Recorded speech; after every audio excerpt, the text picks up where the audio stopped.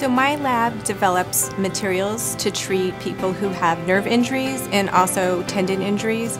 and we look at delivering drugs and also transplanting cells to help those tissues regenerate.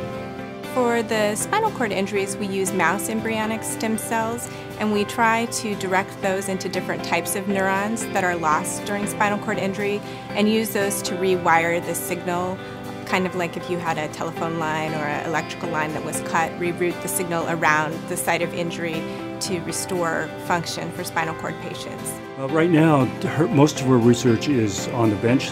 and if these pan out over the next decade or so, then I think the impact could be huge on people who've had nerve injuries from various kinds of trauma or otherwise. And there's a huge population that could benefit from the results of her work.